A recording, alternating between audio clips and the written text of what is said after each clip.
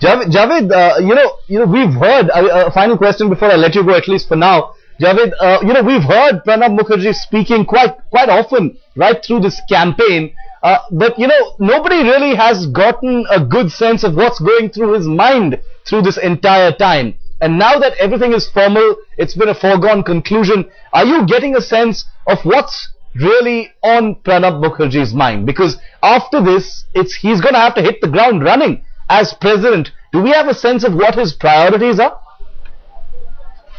Look, Mr. Pranab Mukherjee, no matter what people will say, Mr. Pranab Mukherjee is going to be a very copybook president. He's a great person for form, for tradition, for procedure, for protocol, for constitution, and he'll play by the book. Mr. Pranab Mukherjee, I can tell you, he was not very enamored, while most of the people in this country were the kind of president that President Kalam made. So Mr. Kalam, he believes that a president must live within certain confines, that there is a limited role assigned to him under the constitution, and the president must limit himself to it. So Mr. Pranab Mukherjee, if there is to be a role model, his role model will probably be President Radhakrishnan or Rajendra Prasad rather than President Kalam. So for all those who expect that Mr. Pranab Mukherjee will bring his, will play politics from behind the scene, he will certainly not be a Zail Singh. He will most likely be a Radhakrishnan. So Javed, are you trying to say that he's not going to be a very interesting president as far as us journalists is concerned?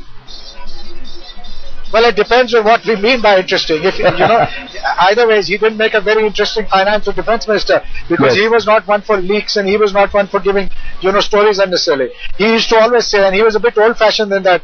He's told me on more than one occasion, when a decision is made, we will announce it. Why are you all interested in who said what and who was sitting next to whom and what went behind the scenes? So he was a bit old-fashioned. He is in many ways, Mrs. Indira Gandhi was his mentor. So he was set in the 70s.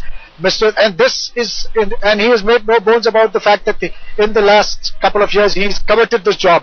He feels that this would be a fitting end to his career, and indeed to a glorious career spanning several decades. He can now retire he can now go to the Rashtrapati Bhavan, and life will be much easier. I asked him just day before yesterday, I said, you've been a 24/7 politician. How will you cope with it? Won't you get bored? He says, I really don't know, but that is something I will have to reinvent myself. My life will change, I understand. But I cannot say how I will cope with it. I'll have to just take it by the day. Okay, he's going to take everything just by the day, as he has always done. Thanks, Javed, for getting us those details. We look forward to hearing more from you from the ground of what we're expecting to see as from Pranab Mukherjee as the 13th president of the country. Kamaljit Sandhu, Headlines Today's correspondent, has been staking it out right outside Talkatore Road, 13 Talkatore Road. That's the official residence of Pranab Mukherjee. In his many avatars as a politician, that's been his official residence. Kamal, total chaos outside Talkatore Road, his residence? Absolutely. People braving it out in the heat. They are all out here.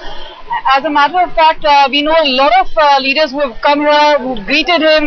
That includes Mr. Chitambam, that includes Mr. T.R. Balu, A.K. Anthony. They were all here in large numbers. I remember the Prime Minister is also expected to come and meet him and congratulate him. But yes, as far as people are concerned, I will try and show you the visuals. There seems to be a total chaos out here. A lot of people with tricolors in their hand walked across. There was a lot of sing and dance out here, a lot of bhangra going out here. So yes, people very, very excited about Pranab Mukherjee. But remember, as far as 13 number is concerned, Pranab Mukherjee considers that as lucky for himself.